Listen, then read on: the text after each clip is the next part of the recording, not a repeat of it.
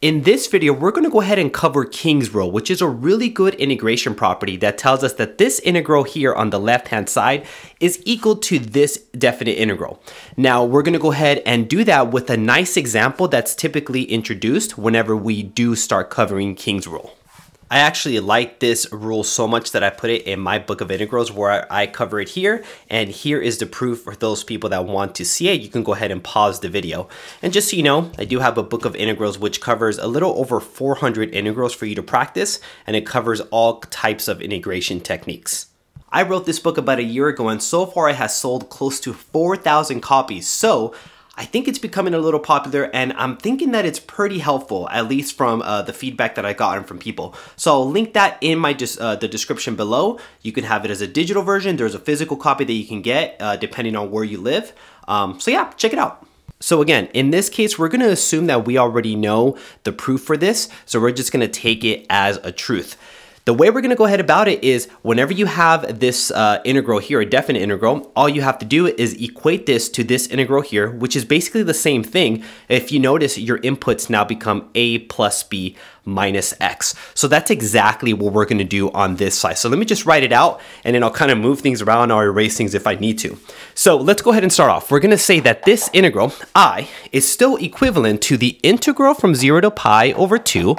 But now we're going to have cosine to the power of 4 of 0 plus pi over 2. So I'm just going to leave it as pi over 2 minus x over sine to the power of 4 of pi over 2 minus x. And then we'll continue plus cosine of 4 or cosine to the power of 4 of pi over 2 minus x. Now, I'm simply writing this for, teaching purposes, but a lot of people already know what this value is. But let's just go ahead and cover it for both cosine and sine. So if we're trying to find cosine to the power of 4 of pi over 2 minus x, we're going to go ahead and use the sum and difference formula, where I'm just going to rewrite it as cosine of pi over 2 minus x, and this whole thing is to the power of 4. Now, using the sum and difference formula, this tells us that we have cosine pi over 2 cosine of x plus sine pi over 2 sine of x. And this entire thing is to the power of 4.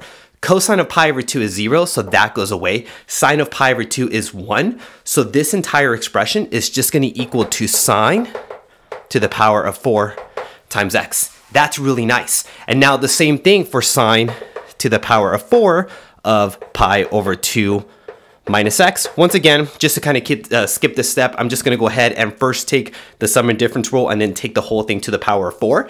And this becomes sine pi over 2 cosine x minus cosine pi over 2 sine x. And this entire thing is to the power of 4. Okay, sine over 2 is 1, so this is just cosine. Cosine of pi over 2 is 0, so that goes away. Again, that's really nice because this entire expression now becomes sine to the power of 4 of x. Whoops, I lied. It should be cosine to the power of 4. Okay, not bad. All right, so let's go ahead and talk about what's going to happen with this integral here. I'll erase some things in a second. This right here, we have the integral I is still equal to the integral from 0 to pi over 2 of, remember, cosine of pi or cosine to the power of 4 of that expression here turned into sine to the power of 4. So we have sine to the power of 4x over, and now this turned into a cosine, this turned into a sine. They're being added together, so I'm just going to write it as sine and cosine. So sine to the power of 4x plus cosine to the power of 4x dx. Okay, so now what we have is a new expression for the integral. And typically when you have something like this, what you want to do is you want to add this integral I plus this integral that's I. So that's going to give us 2I is equal to the sum of this integral here and then that integral there.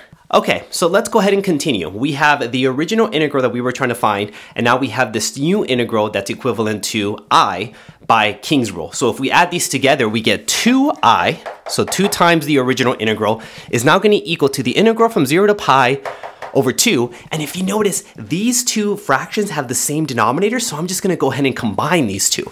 So I get cosine to the power of 4x plus sine to the power of 4x over our denominator, which is this value right here. Sine to the power of 4x plus cosine to the power of 4x dx. And that's the beauty of King's rule, that sometimes things like this just cancel out quite nicely. In this case, we have the same thing on the top, same thing on the bottom, so we have 2I is now equal to the integral from pi over 2 of just 1 times dx. Okay, well we can easily solve this. We have 2I equals, and this is just x, evaluated from 0 to pi over 2, so we can go ahead and just use fundamental theorem of calculus, plug in your pi over 2, that's pi over 2 minus, you plug in your 0, that's just 0. So 2I is equal to pi over 2, and now remember, I is equivalent to the integral that we're trying to solve for, so all we have to do is just divide the 2 to the other side, and we get that I is equal to pi over 4. This is the power of King's rule. And that's all there is to it. So I highly suggest that if you do have my book, there's a bunch of practice problems that involve King's rule. But if you see it somewhere in the wild, typically when you have a definite integral with a trig function, probably King's rule. Maybe not so much, but it's always worth a try. Continue practicing, and I'll see you in the next one.